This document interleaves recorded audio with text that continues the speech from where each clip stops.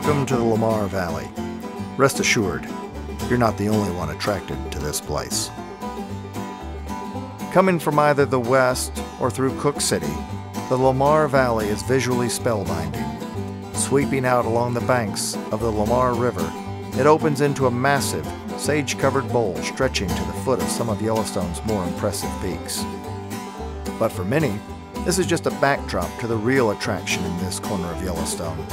The Lamar Valley is quite possibly the most wildlife-rich area in all of Yellowstone National Park, a gathering spot for elk and bison herds. Mule deer and antelope can be seen here as well. Consequently, bears and wolves are drawn to the area too.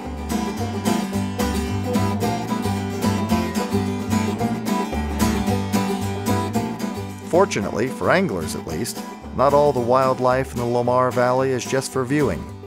This section of the park is where you'll find the fabled waters of Slough Creek. The Lamar River itself is rich with trout and easily accessed.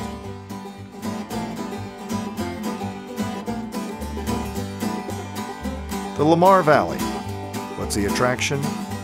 Fortunately, the best way to find out involves a trip here yourself.